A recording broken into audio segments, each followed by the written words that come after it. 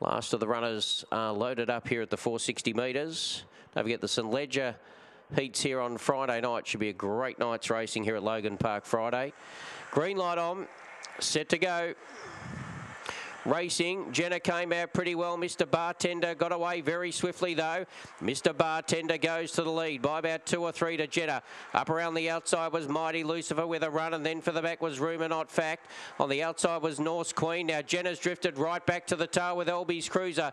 Up around the corner, Mighty Lucifer on the inside of Mr. Bartender. Down the outside, Rumour Not Fact is joining in. Rumour Not Fact hit the front, back on the inside, and flying late, Elby's Cruiser. Boy, oh boy, Elby's Cruiser's won this. I think second will go to Rumour Not Fact and Mr. Bartender.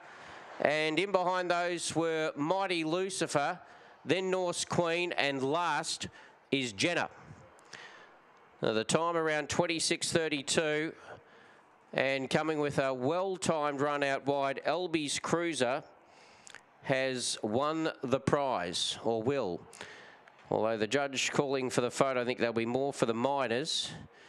But Elby's Cruiser going truly by Fernando Bar West on Jill for Francis Andregato as the winner here. And the